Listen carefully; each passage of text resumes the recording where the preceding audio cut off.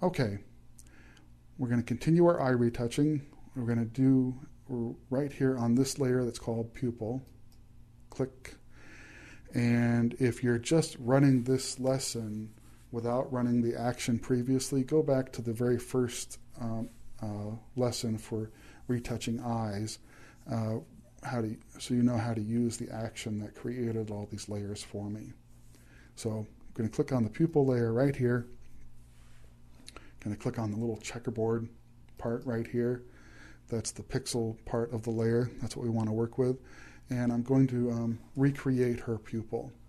So I'm going to use the brush tool right here and set my foreground background colors that I'm painting with black because I want my pupil to be black.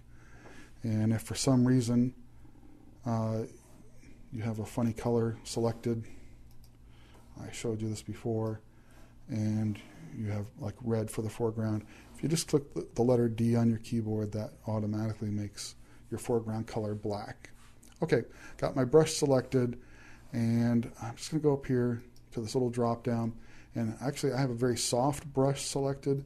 I don't want my pupil to be soft. I want it to have a nice, very crisp edge to it, so I'm going to take this up to about 90% hardness. If you were doing the retouching, along with the action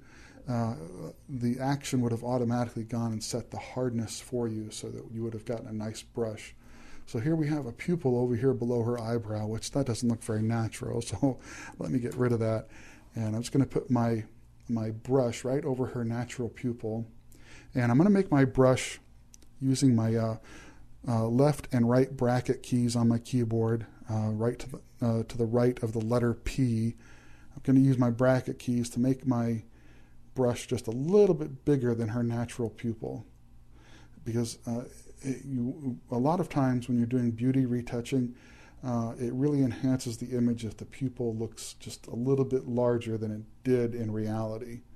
Okay, just going to stamp my brush right there. So I've just created a pupil right above her natural pupil, and my pupil actually went over onto her eyelashes there a little bit.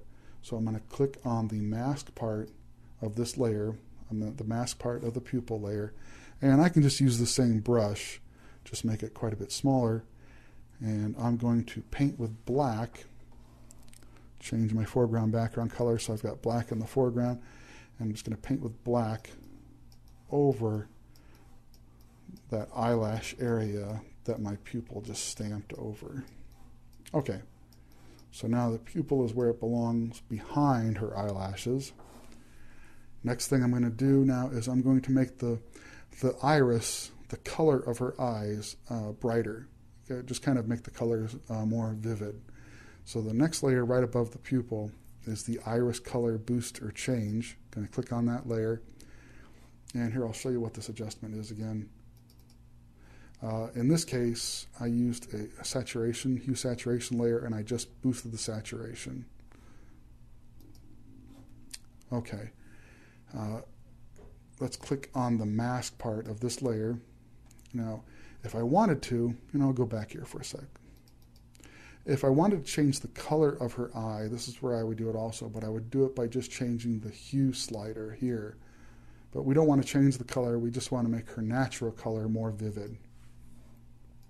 Okay, click on the mask part of the iris color layer, and I'm going to be painting with white. Make sure my foreground background color is set to white, and I have the brush. I'm actually going to change the brush back down to a really nice soft brush, just very, very soft round brush. Okay, and I'm going to be painting right here just over the iris of her eye.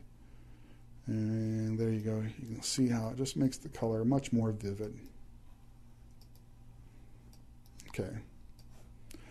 Okay, so we've created a new pupil and we've boosted the color of her iris. So the next thing we're going to do in the next lesson is we're going to make an iris ring and create a new catch light. And I will explain that in the next lesson.